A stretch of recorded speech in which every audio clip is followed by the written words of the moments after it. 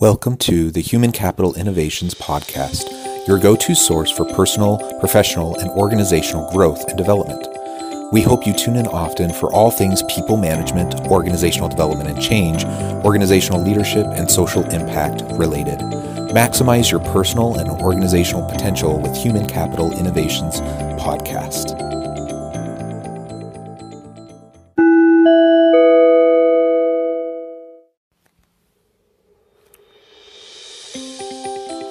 Welcome to the Human Capital Innovations Podcast. In this HCI podcast episode, I talk with Louis R. Lessig about employment law trends and the top employment cases of 2020.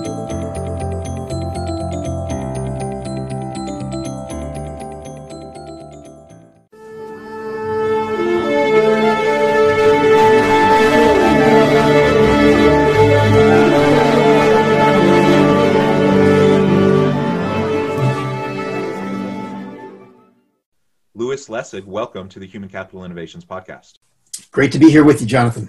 Yeah, I am super excited to have this conversation as we were just getting to know each other a little bit in the pre-interview and dialoguing about the topic for today. And really in preparation, in the weeks leading up to this episode, we've been exploring, the topic of employment law trends and really some of the big cases that have happened in the past year or so and what that means for organizations moving into the future. So from the employment law standpoint and the intersection of that with organizational leadership, and how do we as organizational leaders and managers navigate the complexity of this complex legal compliance environment and still try to, do what's best by our people, our organization, and not getting stuck into, just being completely compliance oriented, but making sure, of course, that we're doing what we need to do, but also being proactive in making a safe, healthy environment for all of our employees and empowering them and helping them to be their best selves at work. So that's what we'll be exploring together today. As we get started, I just wanted to share Louis's bio with everyone. Louis R. Lessig is a partner at the law firm of Brown and Connery, LLP in Westmont, New Jersey, in their labor and employment group. He regularly counsels clients, conducts training sessions, and represents clients in federal and state court, as well as before administrative agencies. Mr. Lessig speaks across the country and regularly writes articles that appear in publications nationwide, including Expert HR. In 2018, he won the Delaware Valley HR Consultant of the Year Award. In 2015, he received the Smart CEO ESQ Industry Award, recognizing the region's most trusted advisors. He is a member of the National Speakers Association and serves as the immediate past president of the Philadelphia chapter. Mr. Lessig is an active volunteer for the Society for Human Resource Management as a state director for the Garden State Council, and is the past legislative director for Garden State Council SHRM, as well as a past president of the Tri-State HRMA. You can find out more about him at his website at louislessig.com and at brownconnery.com, his law firm. Again, Louis, great to be with you today. I'm so excited to have this conversation. Anything else you would like to add by way of background or personal context before we really launch in? Just that this is one of those areas that I'm totally passionate about. To be honest, my undergrad's in HR, so I feel like I've lived and breathed this since, let's just say for more than a few decades. Excellent. And that's great that you have that HR background before going off to law school. I think that's really helpful. Sometimes employment law professionals, it's at least around here. Maybe it's different where you live. In Utah, it's interesting to talk to lawyers who do employment law that don't seem to have a background in HR, because their take on a lot of the laws is quite a bit different than the way I would take it, right? And so I think that combination is really helpful and actually quite important as we try to figure out the complexity of this legal environment and just how to run organizations effectively. One of the things that I always get nervous about is when an organization becomes too risk averse and too compliance oriented to the point where they're not willing to try new things, they're not willing to try to innovate. And that's not what employment law is about. Like, some people get really fearful of employment law and the complexity around it, and then they just kind of shut down in terms of the innovation pieces. And that's something that I definitely try to counsel with organizational leaders about. Like, it's not an either or proposition. You know, you can either be a really cutting edge, innovative organization, or you can follow all of the legal requirements. You can do both.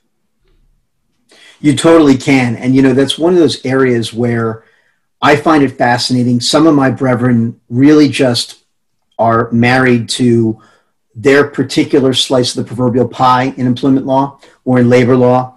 And I think we've seen this even politically, although I would argue, we try to avoid that kind of stuff. But the pendulum has gone so many different ways.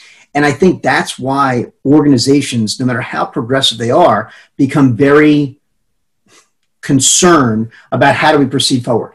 We've just been through 4 years of a very different administration than probably the one we're going to have now. And frankly, in the business sense, all we really want is some kind of certainty so that we can help our employees do better. I mean, as a business owner, you look at it and say, I have 80 families that depend on me every day to do what I do, and how do we do it better? And one of the things that I'm always telling clients is that, particularly in my space, everything I do is about your culture. It's about how you want to evolve. And if you start from that place, then the bad word, if you will, of compliance is something that we can sort of put that aside and figure out how to navigate within whatever it is that you do. Absolutely. I love that framing and that perspective. And I think organizations would do well to adopt that kind of a mentality. Again, the legal environment's complex and it's always shifting, and, not just new legislation that comes into play that you have to follow, but you have to follow case law and how these regulatory agencies are interpreting things and new policies and things. And like you said, with the previous administration, I think there were some pretty sizable shifts in how certain things were being handled. I think especially in terms of labor relations issues and unions, I think there's a huge shift there. And so, of course, we need to stay on top of all of that. And our goal is to maintain a healthy workplace environment where we're also not getting sued like crazy or getting fined like crazy. But we really can do both. We can also make sure that we have a positive culture that's not just a culture of fear and compliance, but a culture of empowerment, a culture of innovation, and in helping our people to maximize their potential.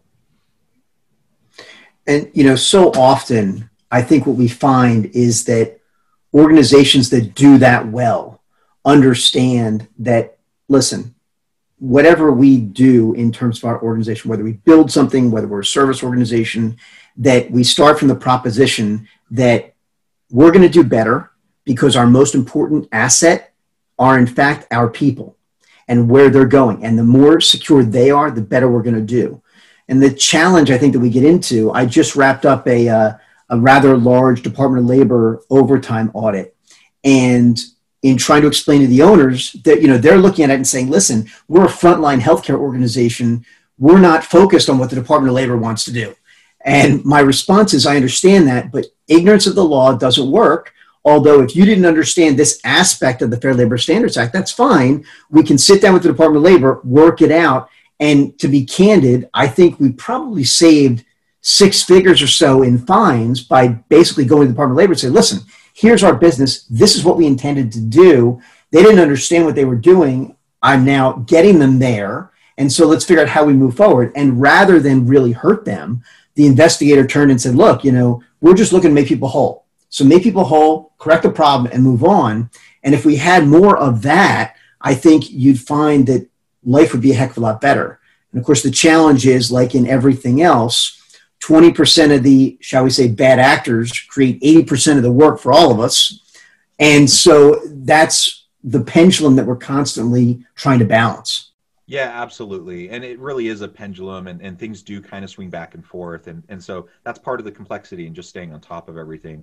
And it's one of the reasons why, I invited you on the podcast. It's great to have an employment law, labor law update for our listeners so they can really stay on top of the latest trends. So with all of that said as kind of the foundation and the precursor to our continued dialogue, I would love to hear your perspective on some of the biggest cases from 2020 and really what does that mean for employment law trends moving into the future? Well, I'll tell you, I think there are a couple of things that we've really seen trend-wise that we need to keep in mind. One of them is certainly the LGBTQ plus platform, if you will, is going to continue to expand. Obviously, Title VII is now covered under that. Depending on where you are around the country, particularly in the US, some places are much more protective than others. But I think the point is that everyone should be treated the same. And again, we talked earlier about culture. If there's a particular way you want to be treated in the workplace, anyone that you work with should be treated the same way. So in that respect, I don't know that a strong organization is really moved that much by those kinds of cases. I think the more interesting stuff that we're seeing are things around salary history questions and what you can and can't ask.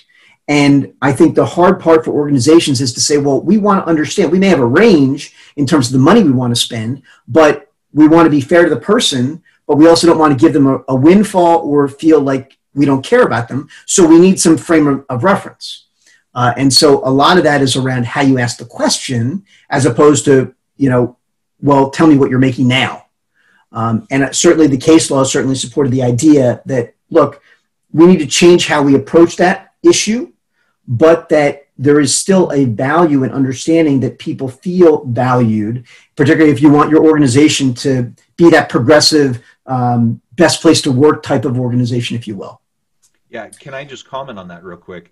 Sure. So I think, with regards to, for example, the LGBTQ types of issues, you're absolutely right. Like in terms of federal law and compliance with that hasn't always been something that has been protected. And more over time, different organizations have either been proactive about it, or states or municipalities have been more proactive about putting in place laws. But even federally now, we're seeing this shift.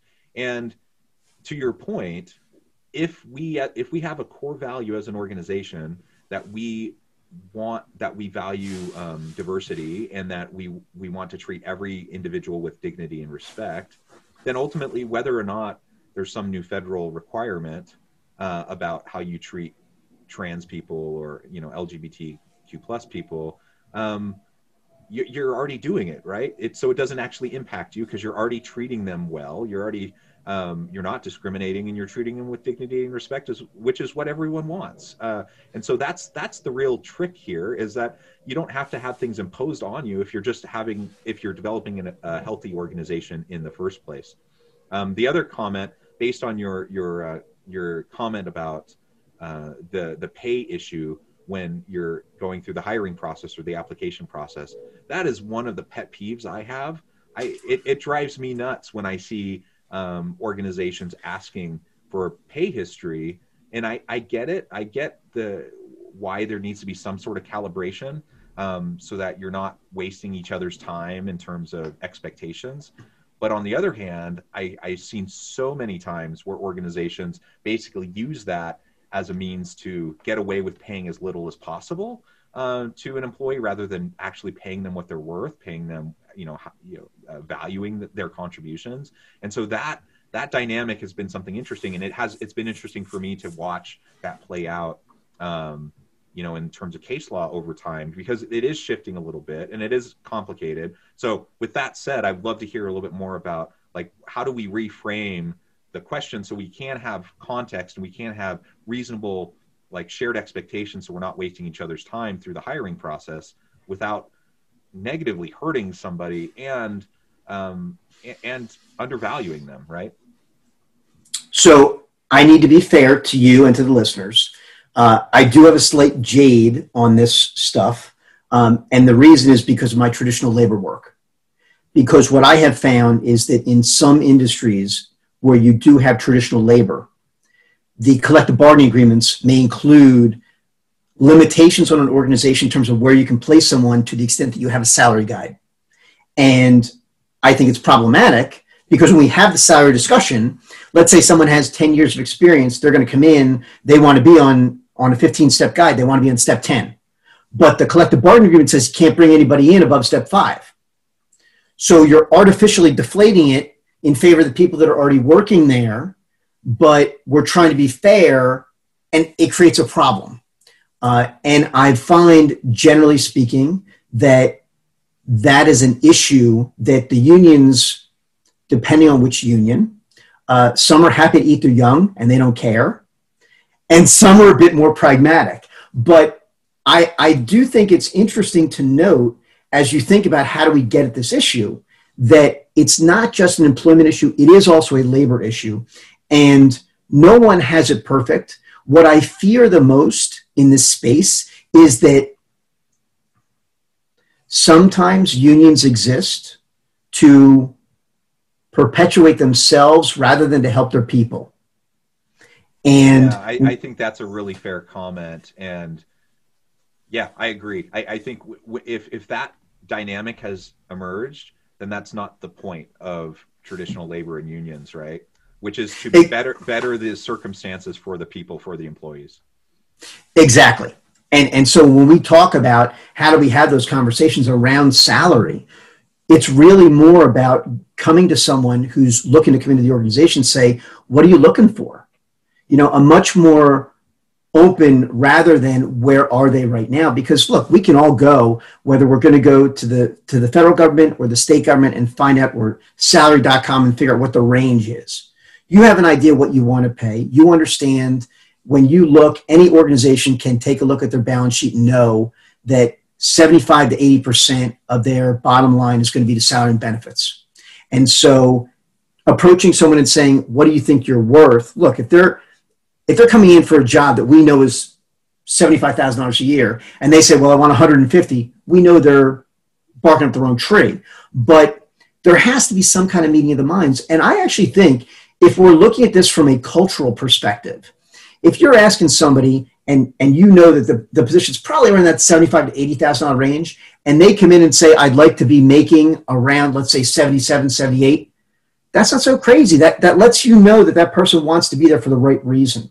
And I think the key is the intangible, what is not said, that becomes so important in that area, rather than, to your point, Jonathan, this idea of, hey, how cheap can we get out of it? Because that should never be the goal if we know what it takes and what the ROI is in terms of onboarding somebody and when we become profitable with that one hire.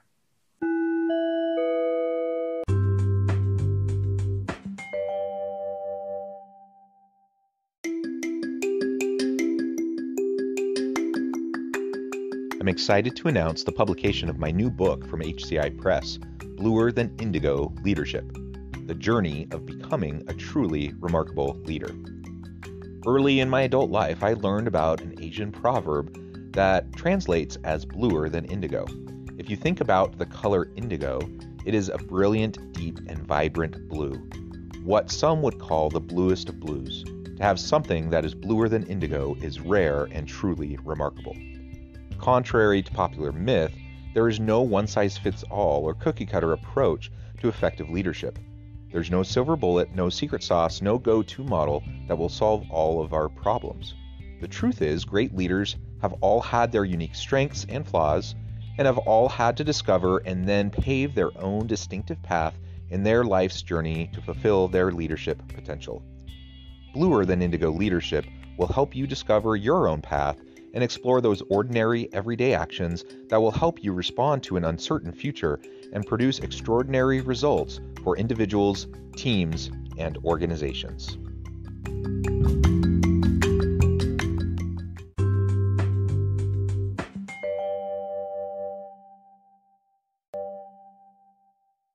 Yeah, I think that's absolutely right. Well, good. So we know there's a little bit of shift happening in terms of that often uncomfortable point in either the application process or the interview process about talking about salary history and such. And so that's something to stay tuned with and see how that continues to evolve. So another area that I know is shifting a little bit is around harassment litigation and related training. What are you seeing there, and what has been happening in the past year? Well, we've seen a bunch of things. The first thing I think that folks are not necessarily paying attention to is, we've done, ever since the Ellerth and Farragut decisions back before I, went into practice, said basically we need to do the training in order to have the defense as an employer. We've done this cookie cutter version, if you will, of how we need to handle all this training. And the challenge is, it is mind-numbingly boring. I mean, the kind of stuff that just, you're literally snoring. And, the problem with Zoom is with the camera on, people can tell. So what I've seen, and I've done a lot of virtual presenting since, mid-March, it's all about engagement. There's a reason why it costs a couple of shekels more to do, even virtually, a live event where you've got some engagement, whether you're using whatever platform, whether it's texting or live polling or what have you, to engage the participants, to get them to think, to make whatever the topic is, and in this case, we're talking about harassment, stickier. Because people think, oh, well, I'm not there, so if I text something, in 140 characters, who's going to see it? No one's going to care.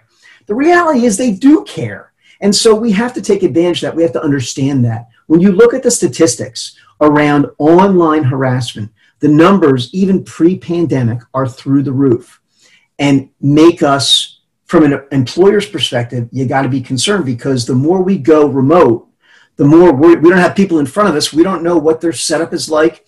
We've got to be teaching folks to be very thoughtful when they get in front of whatever that keyboard is, whatever that smart board might be, because 9 times out of 10, the one thing about being at home and being virtual the way we are even today as we're recording this is that idea that we can have a conversation, but you can see, the joke is, right, you can't see me below the waist.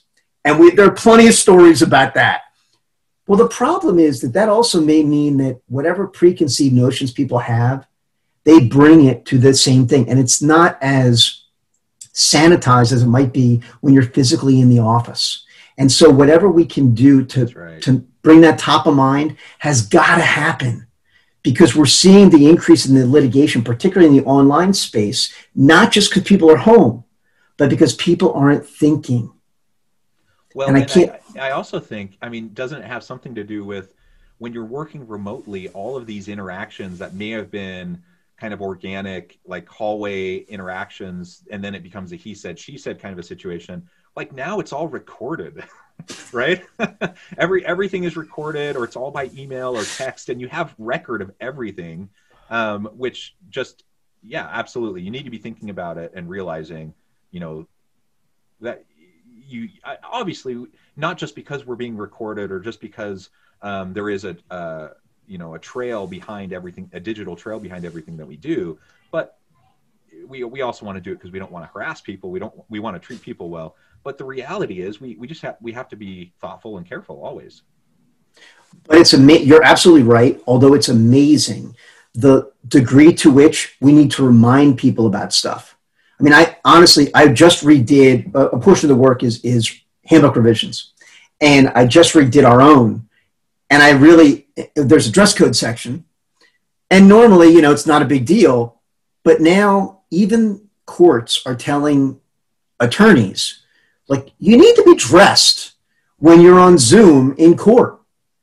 And in the same way, I think we need to be thoughtful about these kinds of things, because everyone's on Zoom overload or virtual overload, and they just want to be able to step back. I think from a harassment perspective, we need to be very pragmatic. We need to be much more intentional than when we were live and in person. Someday we will get back there, and I do think we're closer than not. But on the harassment side, we have to do 2 things. One, the kind of training you provide today has got to be more engaging than what you did before. It is not enough to just pop in the video or press play. There's too much noise, and there are too many other devices that someone can use. And at the same time, we have to find ways to make life more interesting and engaging, whether it's VR, whatever the platform may be, so that it becomes more sticky, to avoid the potential issues of people not thinking when they're home. Excellent. So I know another area that we see some shifts in is around marijuana usage, the marijuana landscape, and organizational assessments of employees. What do you see happening there? I love this area. You cannot make this stuff up. Here in New Jersey, it is not the Wild Wild West, but it's fascinating. So in case you weren't sure, back in November when we had the election, 5 states had different versions of marijuana on the ballot. And I won't call them out, but there was one state that now allows a small amount of, wait for it, cocaine, which is fascinating. That is not here in New Jersey. But the interesting part relative to marijuana and the workplace and the trends we're seeing here in New Jersey, as we go through the regulations, because we've now decided we're going to have recreational marijuana, as they build the recreational regs, they're going through and taking a look at what happened in Colorado and Arizona and other places around the country and saying, what can we learn, what worked and what didn't work? From an employer's perspective, if you don't take anything else away from today, take this. What's the biggest challenge we have with marijuana? The problem is, unlike alcohol, which comes out of our body, and we know there's a breathalyzer, you get pulled over by the cops, and you know exactly what it is, blow into the thing, you refuse, it's an automatic, we presume you're under the influence. If you do, we get the, you know, the 0.08 or whatever it is that everybody's got to have, right? Or doesn't want, rather. Marijuana stays in you longer. Here's a little tidbit for you. There is testing and development to come up with a breathalyzer version of marijuana, but it's not there yet for public consumption. So we have to figure out what can we do in the workplace. Now, this is not about what you think about marijuana. This is not about what your managers may think, whether they're pro, con, whether they imbibe at home. What I found is this. In order to figure out what to do, we need to be pragmatic. There is no state law, remembering, of course, that at the federal level, marijuana is still not a go-to thing. But at the state level, no one says an employer can't say, you're not smoking or eating the edible or whatever here in our workplace. The issue is when something occurs or when a manager sees something, what do? Here in New Jersey, the proposal is this, that it's a 2-part assessment at the workplace. It's a urine or blood test and a visual assessment. So in essence, sort of a field sobriety test you might have by police officers that would pull you over. And so both of those things together, how do they look? How do they talk? Are their eyes bloodshot? All those little things. In fact, there's a new title that I think folks are going to hear more about as it's more developed in places like New Jersey, coming out with new regs, that's called a workplace impairment recognition expert. The idea being sort of like that field sobriety test. How do we see someone in the workplace, whether or not they're under the influence? And so the confluence or the congruence between how they look and what's actually in their system is going to be used together to make that assessment. Those are the kinds of things, and that's the area where I think we're going to find the most amount of litigation going forward, because let's be honest, no matter what you do within your organization, you're worried about your people, you're worried about your culture, and whatever your bottom line is to make sure you're in business. You are not trying to manage everybody else's marijuana usage, whether it's medical or recreational. Yeah, and you know, that is increasingly complex because the legal landscape around medicinal marijuana, even recreational marijuana usage, is changing constantly, and it's so different across the United States. You know, some states here in Utah, even, we're a very red and conservative state, but now medicinal marijuana is legal, and you know, then you go to other places where it's even recreational that's allowed. And so how do organizations deal with that in terms of their existing policies versus their drug testing policies and all of that? I think is definitely one of those issues that we need to stay on top of. Again, to your point, not because we're trying to catch our people and trap them, you know, to find ways to get rid of them, but you know, we just want to make sure that everyone's safe, everyone's protected, everyone has the opportunity to do their best work. And that same thing applies to customers and the customer experience. We want customers to be able to come in and feel confident and safe in our employees. So it's a matter of that balance. I think that's always can be a bit tricky. Mm-hmm. And that's the challenge, right? Particularly for those organizations that are in multiple states, because you're constantly looking at what are the state regs? How do we address this? And to be candid, even though the pendulum is switching as we speak, I don't think at the federal level that this particular issue is going to get resolved anytime in the very near future. And so it's going to continue to be something that, as all of our clients want to be employers of choice, they have to truly grapple with in order to make sure everybody's safe, everybody's being treated the same, but at the same time, not trying to be the morality police either. Yeah, I think that's a great point. So I'm trying to think in terms of other big trends or any other big cases that you've seen in the last year or so. Anything else pop out and stick out of your mind? I think there are two other areas that are somewhat related. The first is, not surprisingly, COVID litigation and what employers have or have not done. A segment of that is individuals who have passed away who contracted COVID at work. Some of it is under the federal FFCRA and how that was or was not dealt with.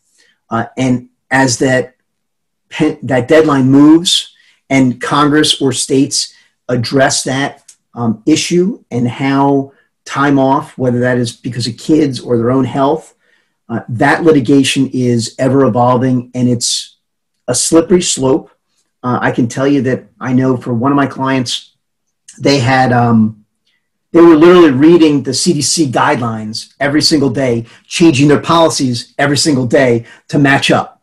And so I think that the one thing we learned from this area is organizations, whether you're remote or frontline, you have got to be following these places that provide medical information as diligently and as broadly as possible.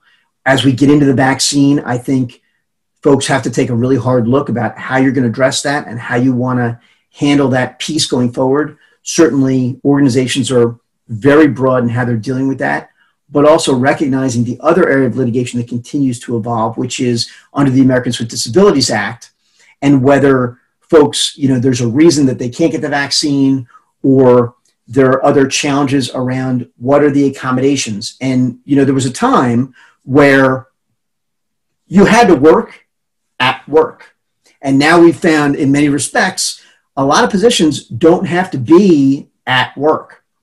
And so many organizations now are struggling with, what do we really look like? What does our footprint have to be? How can we operate going forward? And what we're seeing is a lot more litigation in this space as organizations, and what was the joke when we were in mid-March? It was, well, we're sort of building the plane as we're flying. And in some respects in this area, organizations are doing the exact same thing. And I would just caution folks, what we've seen from the litigation so far is just make sure you've got all your T's crossed and your I's dotted, and you have all the backup medically to make sure you're protected in the COVID area, and in the ADA space, that you have whatever you need to make sure that everything is running exactly the way you want it to, and ensure that that interactive process is actually taking place with organizations and their employees. Excellent point. Well, Louis, it has been a real pleasure talking with you. The time's flown by, and we could go on and on and on. I suspect we could talk for hours around the employment and labor law landscape and shifts and changes. And perhaps if you're open to it, we can get together again soon and continue the conversation. For today, though, we're going to wrap up. And before we close, I wanted to give you a chance to share with listeners how they can get connected with you, find out more about what you're up to, and give the last word on the topic for today. Well, thank you so much, Jonathan. Happy to come back and chat with you more, of course. But folks are more than welcome to reach out to me at LinkedIn. I'm Louis Lessig on LinkedIn, also on Twitter at Louis Lessig, or you can look for me as the Employment Law Translator. You can find out more information on my website, louislessig.com, or at my firm website at brownconnery.com. But I'm all over the place. I look forward to connecting with folks and doing whatever I can to support the efforts of organizations moving forward. Excellent. Thank you. And I really encourage listeners to reach out, get connected, find out more about what Lewis and his law firm and his consulting work can do for you in terms of the needs that you have. And as always, I hope everyone can stay healthy and safe, that you can find meaning and purpose at work each and every day. And I hope you all have a great week.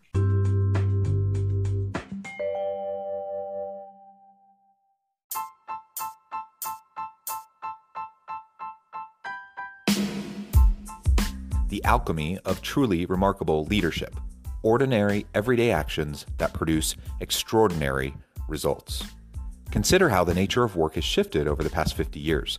With increased globalization, rapid technological advancement, and the shift in economic composition, the average job of today looks very different than the average job of 50 years ago. What will the jobs and organizations of tomorrow look like? Moreover, what does this all mean for organizational leaders? What are the core competencies and capabilities of organizations and their leadership that are prepared for continued disruption and geopolitical and socioeconomic shifts?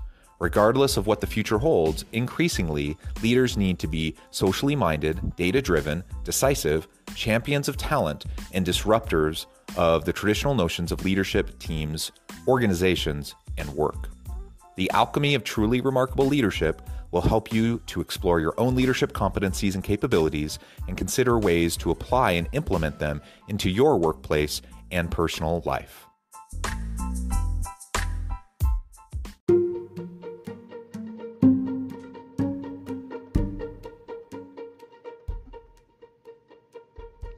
Check out Human Capital Innovations magazine, Human Capital Leadership. Human Capital Leadership is a free, interactive e-magazine with the mission to help individuals, leaders, and organizations find innovative approaches to maximize their human capital potential. We publish issues quarterly in August, November, February, and May. Take a look at the latest issue and let us know what you think.